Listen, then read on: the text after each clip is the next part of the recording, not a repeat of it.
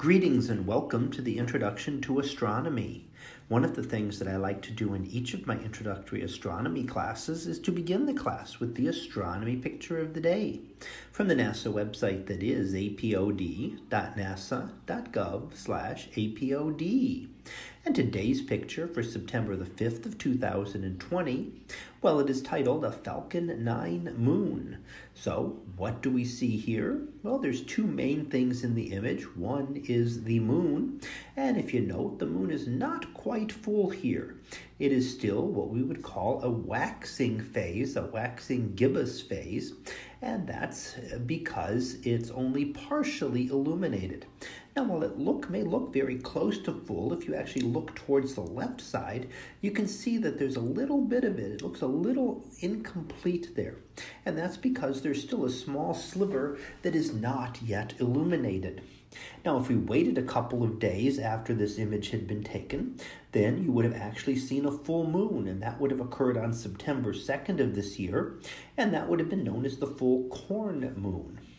Now, we didn't want to wait a couple of days because the whole idea was to actually time this with the Falcon 9 rocket here. Now, this is not actually the launch of the rocket, but actually the return of the first stage of a Falcon 9 rocket back to Cape Canaveral.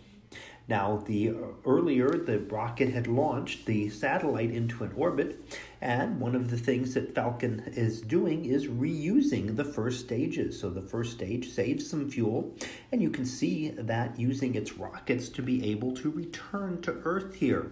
So it's able to come back to Earth and go through and be refitted and refueled and can be used again. Now, that's different than a lot of the material before that we had used previously in the very early the Apollo rockets. The stages were not reused. They were used one time and then would either be dumped in the ocean, depending on when they came off, or would be burned up in orbit. So depending on the exact state of the stage there.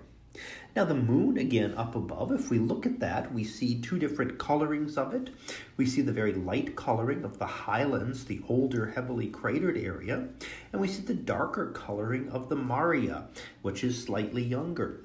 Now, they're both all very old compared to anything we have here on the Earth. The highlands date back to the origin of the solar system, about 4.5 billion years ago, and date to the origin of the moon itself. The Maria are slightly younger, but still 3.5 billion years old, much older than anything we have here on Earth.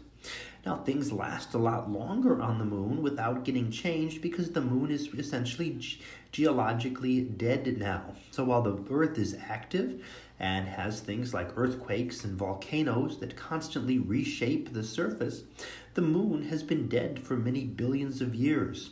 So if you could go back in time 1 billion years and look at the moon, it would look much the same as it does today.